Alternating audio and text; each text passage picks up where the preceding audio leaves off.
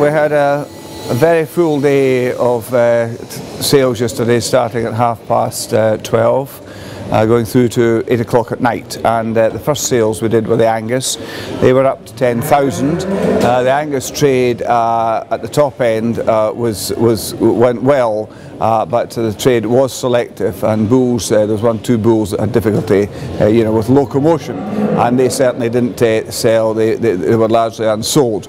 But the top end of the bulls sold well, as I say, up to 10,000.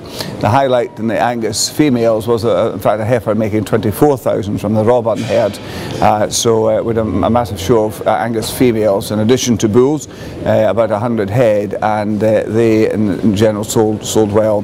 The Shorthorns don't have such a big show of bulls in October. They had about 21 bulls, and they sold the top of them. So again, selective trade, the tops sold well. And the females were particularly sold well, with almost 90 of them, and they were up to 13,000, which is a new breed record, so that was really exciting. The biggers from Castle Douglas got 13,000 for them. And then the afternoon or the evening sale was of Limousin, and we had a very, very good sale of Limousins, up to 14,000.